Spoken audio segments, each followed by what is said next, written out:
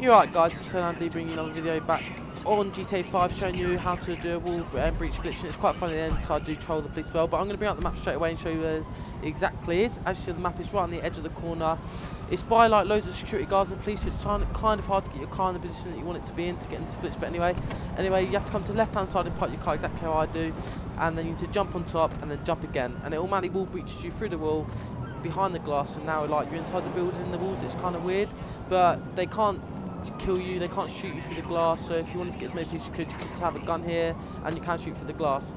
You can shoot them, but they can't shoot you. It's really weird. So if you carry on watching the video, you'll see I get police on me, and then they try and shoot me, but I'm sitting there trolling with about 100 police trying to shoot me.